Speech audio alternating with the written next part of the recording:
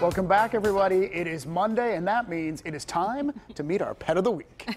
Today's pet comes to us from the Beaver County Humane Society. Mike Romai of the society is here to introduce us to this American Bulldog named Sasha. And honestly, I've been saying it since you came in. She reminds me so much of Petey from The Little Rascals. The Little Rascals, yeah. She could be called Petey. She would adjust to that? Yeah, but she's a surrender. She came to us as a surrender. She's 4 years old. Beautiful girl, very nice-tempered, except for around other dogs. She doesn't like other dogs.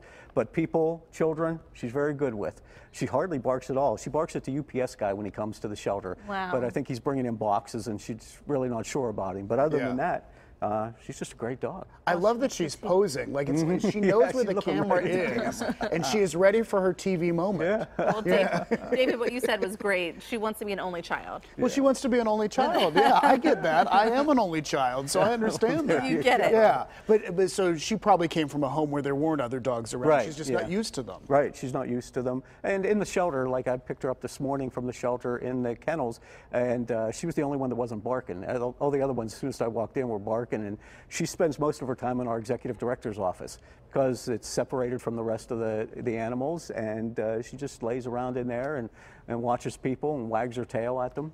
So she's pretty solid. So is there anything people need to know? I mean, obviously taking her for a walk might be a little challenging. Right. So you can't be weak. You can't be you can't be frail. She's 93 pounds, and she does have a tendency to pull whenever she's walking. So if you have a nice fenced-in yard, that would be perfect for her because she does like to play with toys and run. And Mike, you said she's a little bit clumsy. She is, yeah, she kind of, yeah. She's like, she what looked did back you at say me. about me, Mike? That was exactly what that moment was. She looked back and was like, what are you telling me? Trip over her own feet every once in a while.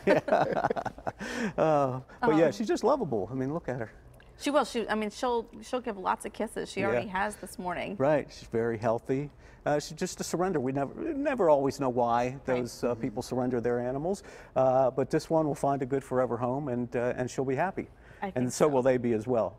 She's beautiful. She might even be a lap dog. We won't let her jump up on Not this morning.